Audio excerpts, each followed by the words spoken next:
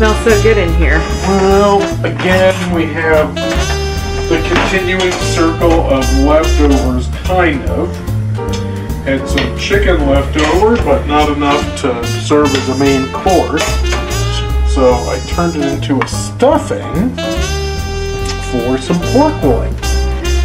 And I mixed it up with some sauteed shallots and garlic, some pine nuts, some dried cranberries, a little thyme, a little sage, and there was some leftover gravy as well from the chicken. So we did that, and some cauliflower with